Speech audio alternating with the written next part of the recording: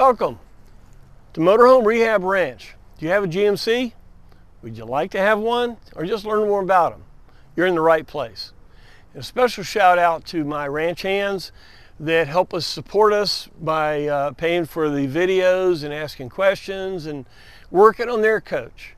If you'd like to be a member, a ranch hand, at the end of this video we'll talk more about that. We're specifically devoted to the GMC Motorhome built from 1973 to 1978 only, okay? So let's get into something that may help you understand a little bit more about the GMC. What do you think?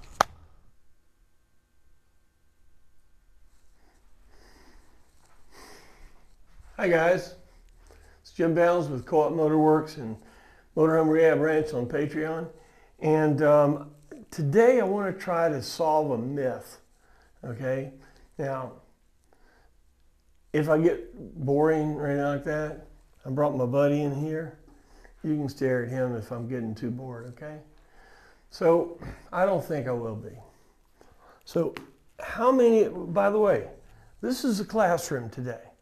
You need to have a piece of paper and a pen, preferably a manual. You go to book 2, that'd be book B, okay? And you want to go to page 9-39, it's in the steering section, okay? Upper right picture, okay?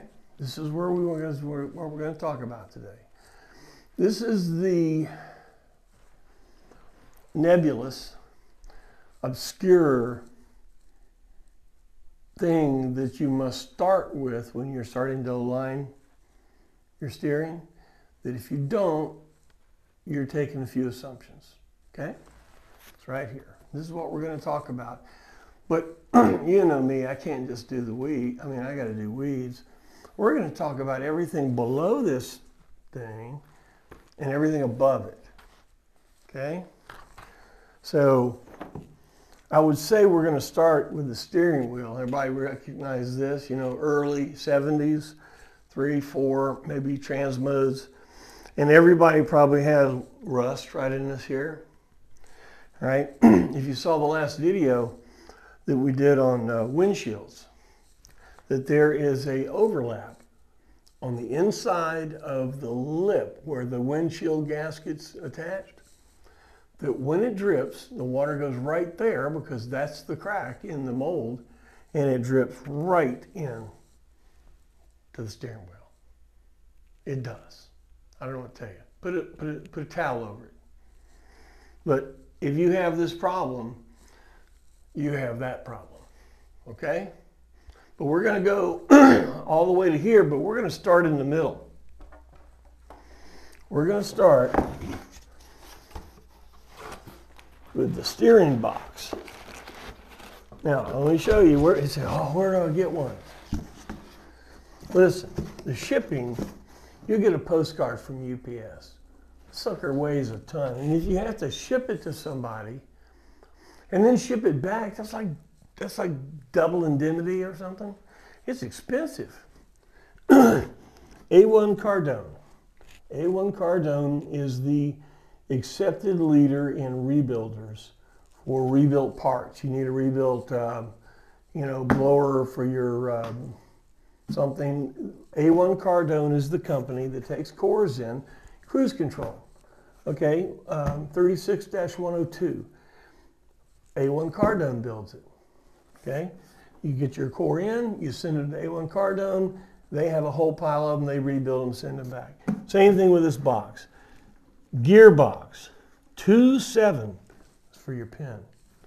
27-7519.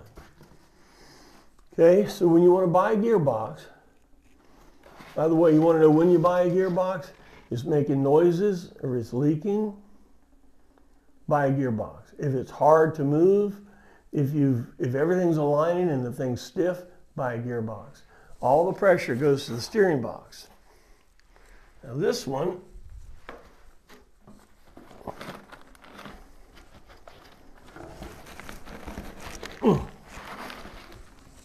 on the book. There we go.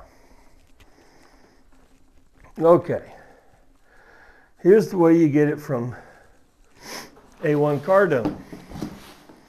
It's painted black.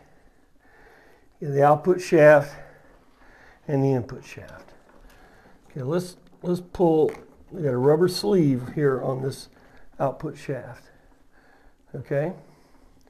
Now, if you look, the input shaft is right there. Okay. Now, this will only go in one way. This is the steering shaft coming like this.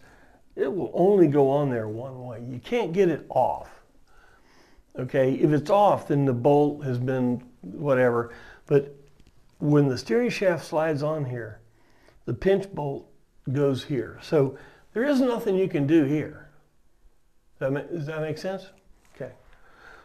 So the only thing that's left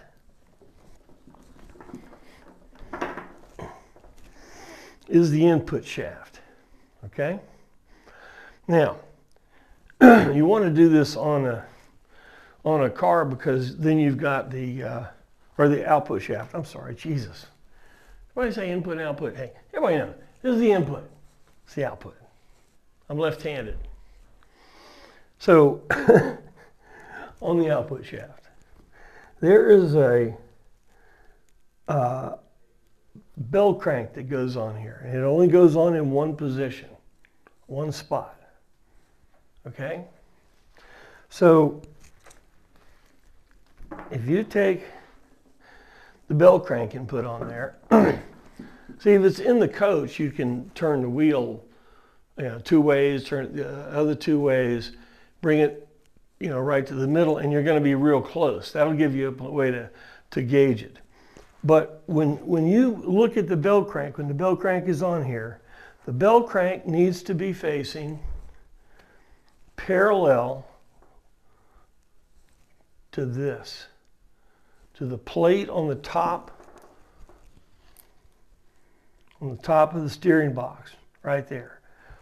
Be parallel right there with that. All right? That's lined up. And if you look at the picture, on page 9-39, it's a little bit clearer. It has a flat. You can see right there. The flat is parallel to the plate. Okay? And when the flat is parallel to the plate, and you're in the middle, you're not all the way around. Say you got the box in the coach. So you take your steering wheel, you turn it all the way one way. Turn it all the way the other. How many turns? 4. Okay, if you went to 2, you're in the middle, right? Okay, go to 2. You're going to verify that right there. The input shaft where the bolt goes through, right there, is level to that.